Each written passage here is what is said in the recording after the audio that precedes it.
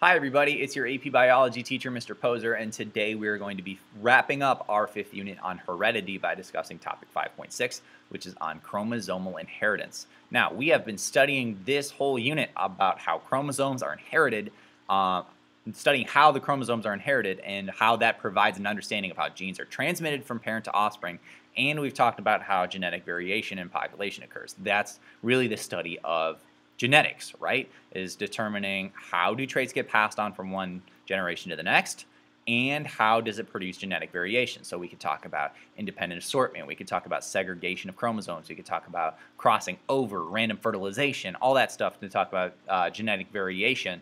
And we discussed genetics and the Punnett squares. We did all that. We talked about how chromosomes are inherited and how certain genes are linked. And we talked about X-linked. We talked about all sorts of different types of inheritance.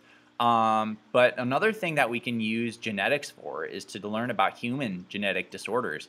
And that's going to be the main focus of this video here, is talking about human genetic disorders and how our understanding of genetics and in heredity, particularly how chromosomes are inherited, can end up causing some disorders and diseases.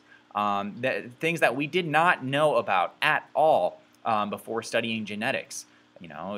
Like people with these genetic disorders, they were deemed to be cursed or something like that by whomever as a result of these disorders. But it's really, once we understand the genetics of it, the science of it, we can learn more about it and we can help these people. So let's talk about this. Maybe you know what genetic disorder this is up here. This is an example of a genetic disorder. We'll look at it at the end of the video. All right. So let's start talking about some genetic disorders that you may have heard of before. Sickle cell anemia and cystic fibrosis, Sickle cell anemia and cystic fibrosis are both what we call autosomal recessive disorders, which means they're caused by a recessive allele that is on any chromosome that's not a sex chromosome. So I'm not really sure which chromosomes these are, but it's 1 through 22. Okay, it's not the sex chromosomes. All right, sickle cell. As you can see from this picture up here, these are blood cells, and some of the blood cells have kind of a weird shape, like this one right there. Oops. Or some of these down here. They're supposed to be donut shaped, but sometimes they're like croissant shaped. Yeah, think about bakery. And that's caused by a mutation in a protein called hemoglobin, which is responsible for carrying oxygen from one place to your next, from one place to the next within your body. Really, really important protein there, and it's caused by a mutation, and it's autosomal recessive, right? So if you got 2 copies of this recessive allele, you will end up with sickle cell anemia. Cystic fibrosis, same kind of thing. It's a recessive autosomal disorder. If you get 2 copies of this allele, one from mom, one from dad, then you will be affected with cystic fibrosis, and that's caused by a defective or a protein with a mutation, chloride transport channel in plasma membranes of the cells. All right, so think about that. We looked at examples way back in Unit 2 of what happens, when certain channels might not be able to open. So cystic fibrosis is what happens when there's a mutation in the chloride transport channels in various cell membranes throughout the body. And this causes a lot of different manifestations here, and we can list these off, but we're going to try to keep this video brief. All right, a couple what we call dominant autosomal disorders. One is a deadly one. It's called Huntington's disease. It's kind of like Alzheimer's a little bit. Except we are not 100% sure what causes Alzheimer's just yet, but we do know Huntington's disease. It's a degenerative nervous system disorder. It's caused by a lethal dominant allele. All right, so if you get 1 copy of this allele, it's a dominant allele, so it will result in somebody having this mutation in one of these proteins and resulting in a neurodegenerative disorder that will, it's really sad, it will ultimately take the person's life as a result of that one dominant allele, right? So another example of a dominant autosomal disorder is what we call achondroplasia, which is a type of dwarfism, and that's also caused by a dominant allele. While it's not lethal, it can still cause, impairments to, I believe, to some cartilage between bones, or maybe the lack of cartilage in bones. Maybe the growth plates aren't working properly. I don't know the particular physiology of it, but yeah, I know it is caused by another dominant allele. So getting one copy of this kind of allele will result in dwarfism. All right. Moving on, we have another example of some autosomal disorders. It's called TaySachs disease, and that's a disorder in which brain cells cannot produce an enzyme to metabolize lipids. And that is caused by a recessive allele. But the thing about Tay-Sachs that makes it different from, say, sickle cell anemia or cystic fibrosis is that carriers of that allele produce less of the enzyme than those that are unaffected, right? So here's our, regular old genetics, Mendelian genetics crosses between two heterozygotes. We got two carriers, mother and father. Their offspring each have like a 1 in 4 chance to be completely unaffected or to be affected. But here's the thing, the affected individual is not going to be able to produce that enzyme at all. But this is an example of codominance in that the getting one copy of the recessive allele and a copy of the dominant allele, so being a heterozygote, will still cause you to produce less of that enzyme. All right, so this is an example of a classical example of codominance, and that the dominant allele is being expressed, meaning that that's the unaffected, that's the normal allele, and the mutated allele, the recessive allele, are being expressed. Okay, so that's an example of codominance. Let's keep going here. We got a couple X-linked genetic disorders. One is red-green color blindness and hemophilia. That's spelled improperly. Hemophilia. So red-green color blindness.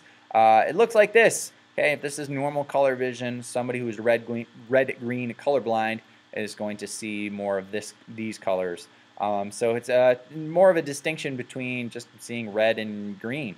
And it's more common in boys than it is in girls. So we did a cross of X-linked recessive traits way back in 5.3, I believe. Maybe it was 5.2, one of those two videos. But we did that Punnett square to show, like, oh yeah, look, this XY is going to be more affected than the women or the girls or the females that are going to have XX. All right.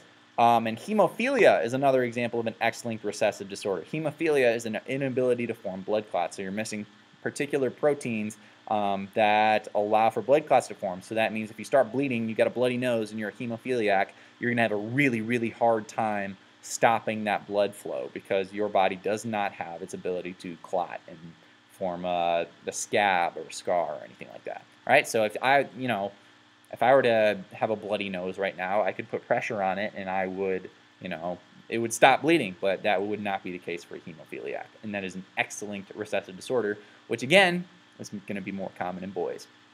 And another one is Duchenne Muscular Dystrophy. So a pretty serious disorder. It's characterized by a progressive weakening of muscles and loss of coordination. It's another X-linked recessive disorder.